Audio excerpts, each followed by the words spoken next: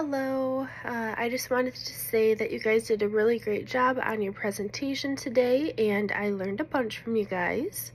Also, when it comes to the poverty simulation spent that we did today, the biggest thing that I got out of the simulation was how realistic it was. So every single decision that someone makes in their life affects their life in the future, whether it's positive or negative. And I found it very eye-opening just how one small decision that you think is small can affect your life in such a major way. And while watching the video regarding the connection between climate change, health, and poverty, I related somewhat to the video and what was said. So, I have asthma, and when it's really cold or hot outside, even if I'm just walking, it really affects like my breathing. So sometimes I do have to use my inhaler, which I couldn't imagine, being in a situation where I wasn't able to afford an inhaler or have insurance to where I could get one.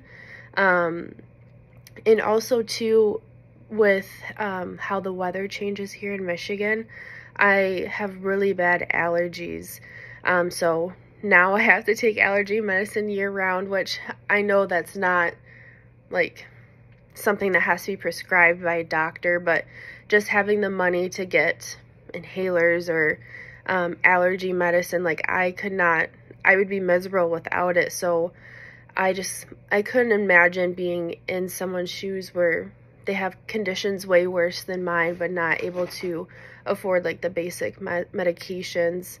And honestly, I have never heard of the connection of all three before.